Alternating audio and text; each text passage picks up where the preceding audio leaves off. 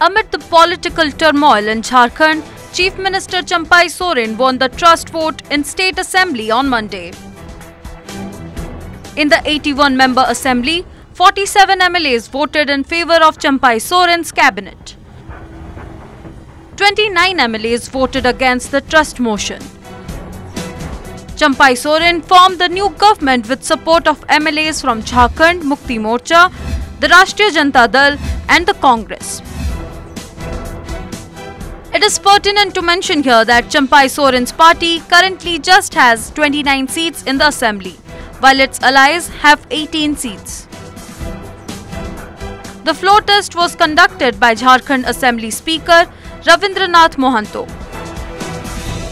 The Speaker asked members of the House who were in favor and against the motion to stand at their places one by one. JMM leader and former Chief Minister Hemant Soren was also present during the floor test. He was allowed by a special court in Ranchi to attend the session.